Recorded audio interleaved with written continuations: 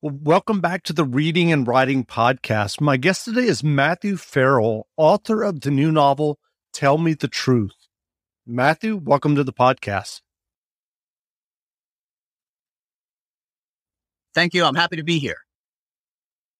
Well, if someone hasn't heard about your new novel, Tell Me the Truth yet, how would you describe the novel? So Tell Me the Truth is the second book in my Susan Adler and Liam Dwyer series. It's a police procedural with a little bit of a psychological thriller mixed in there. And in this particular book, Tell Me the Truth, Jenny Moore is an 18-year-old high school graduate who's weeks away from going to start a kind of a whole new life for herself in college. And her mother discovers that she's been murdered in the backwoods behind her house. And when Susan and Liam come to investigate, some of their preliminary findings immediately point to a member of their family who they think might have done so, murdered Jenny. And, as the book progresses, there's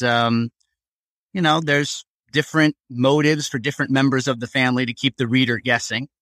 And then they come to their conclusion and find their killer.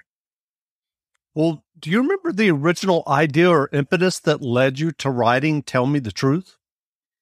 Yeah. So with me, a lot of times an idea for a book will start with just a singular scene in my head, something that just kind of pops in there. And I never know kind of why it's there or who the characters are or what's happening. So I kind of deconstruct the scene from there to build the book. So in this case, I pictured a woman sitting on the edge of her bed, kind of, her nightgown spattered in blood, and the husband asking her, what happened. And she's kind of catatonic and not able to answer him, and which leads me to all these kinds of questions as to, who she is, what happens, why doesn't the husband know what happened? And that was the seed that was planted that, grew into Tell Me the Truth. And I'm curious, in terms of your writing process, once you have that kind of original scene, as you just described, do you do a lot of plotting, or do you kind of write the scene and see where the narrative kind of goes in terms of your just kind of narrative sense? So I'll get the scene in my head and I will kind of run around with that and kind of figure out what's going on from there. Probably for about 6 months in my mind. And then by then I usually have kind of a beginning and an end. And once I've got the beginning, I'll sit down and I'll just kind of start writing it. So I don't do much plotting, which leads to a whole lot of editing and rewrites on the back end, but that's kind of just my method. And I would say, 9 times out of 10, the person who I think will be the killer by the time I get to the end of the book changes, just kind of based on me learning more about my characters as I go and things that happen and develop and secrets that unfold that even I was unaware of, prior to starting the book. So it's a thrill for me to write because I'm almost like a reader when I start out and I kind of know where things are going, but I really don't have a definitive path to follow as I go. So it's exciting. Sure. So what was your initial writing journey that led you to writing and then getting your first novel published? So I was writing for as long as I can remember. I would watch, in my reading and scary movies are two really big things that I grew up with. So, it kind of came natural. I guess I was born with it. I would, at a very early age, I would watch a scary movie and then I would go to the typewriter and kind of type my own version of that movie, and kind of make little books as I was younger. Took it more seriously in high school. And when I graduated high school, I decided that, I was going to pursue some kind of a writing career. It might not have been my primary career, but it was something that was in me and I was compelled to write and I loved to write and it was a way to escape for me. So, while I went through my journey in life, I was always writing. I actually wrote the first draft of my debut novel 20 years before it was published. And, my publishing journey to that first novel was probably kind of, I would write something, send it out, get a handful of rejections, take a break, get a new idea, start something. So over that time, I probably wrote about 10 manuscripts that never got published. But in doing so, really found my voice as a writer, honed my craft, studied kind of, what the thriller genre, was as it was, growing it from the 20th to the 21st century. And, got to the point where, I was always going back to this debut novel because I liked the idea so much, and ended up crafting it to into a bestseller. So it took me 20 years to get there, but I made it. That's great. And what do you think that you were kind of working out for yourself in terms of learning across those 10 manuscripts as you were, as you said, I think it was about a 20-year period from the time that you wrote your first draft of your novel that ended up getting published? Just, kind of the art of plotting, the art of pacing, the art of dialogue. It's very hard.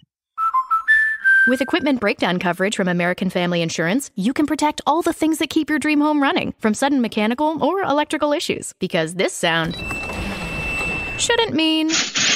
Contact your local agent or visit amfam.com to learn more. American Family Insurance. Insure carefully. Dream fearlessly.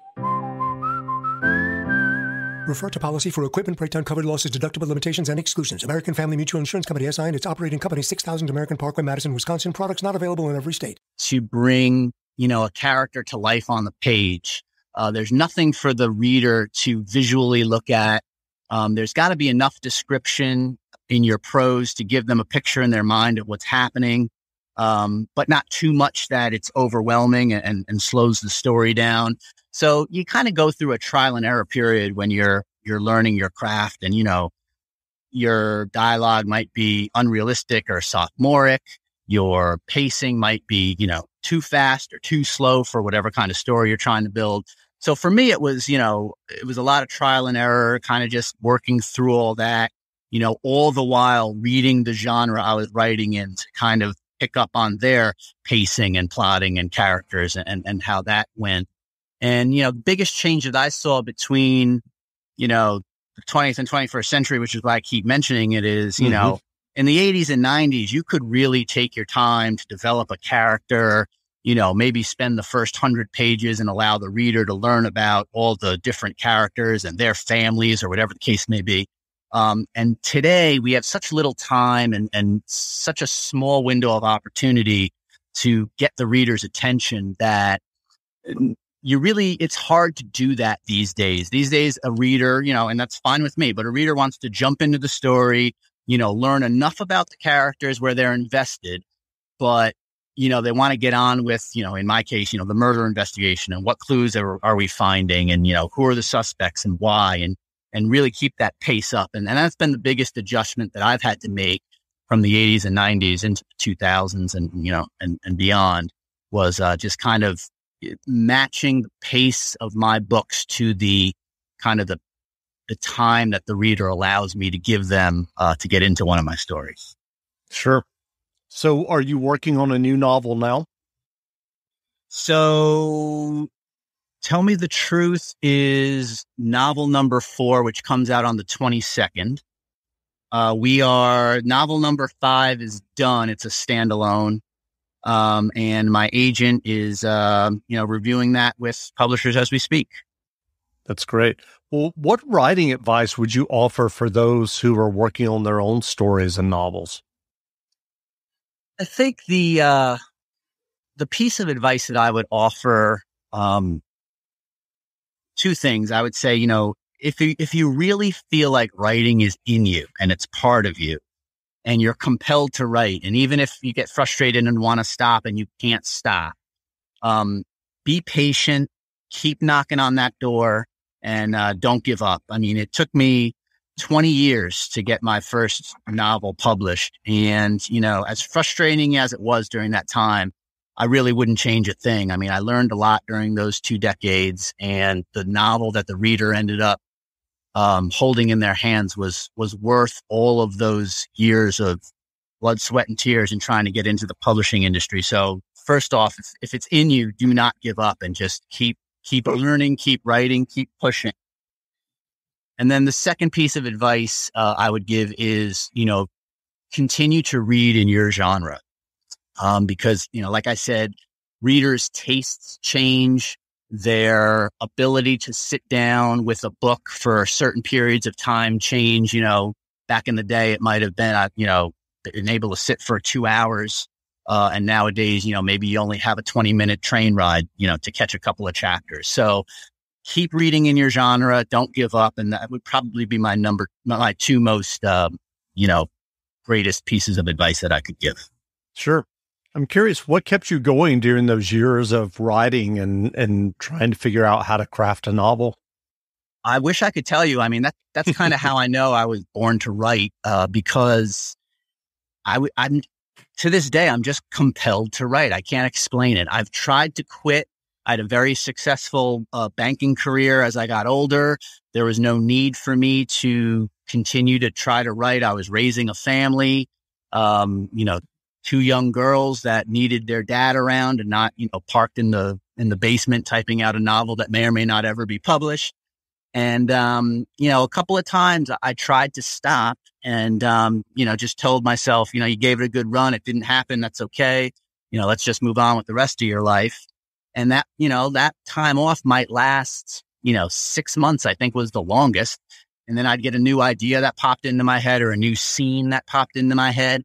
And I would just literally be compelled to write. And, so I couldn't stop. If I tried, if I never got published back in 2016, I think I would, still be writing to this day, trying to get published. So it's just in me. So that's all I can say. Well, what novels or nonfiction books have you read recently that you enjoyed? Novels that I have, read recently that I enjoyed very much were Silent Patient was excellent. Blacktop Wasteland was also very, very good.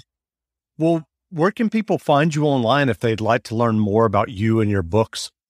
My website is mfarrellwriter.com. My Twitter is mfarrellwriter. My Facebook is Matthew Farrell Books. And on Amazon, under Matthew Farrell, they have their own author page for me there as well. Great. Well, again, we've been speaking with Matthew Farrell, author of the new novel, Tell Me the Truth. The book is on sale now, so go buy a copy. And Matthew, thanks for doing this interview. Thank you so much. I enjoyed it.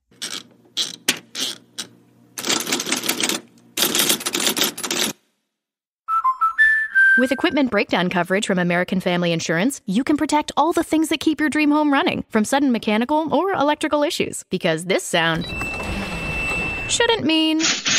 Contact your local agent or visit amfam.com to learn more. American Family Insurance. Insure carefully. Dream fearlessly. Refer to policy for equipment breakdown covered losses, deductible limitations, and exclusions. American Family Mutual Insurance Company, SI, and its operating company, 6000 American Parkway, Madison, Wisconsin. Products not available in every state.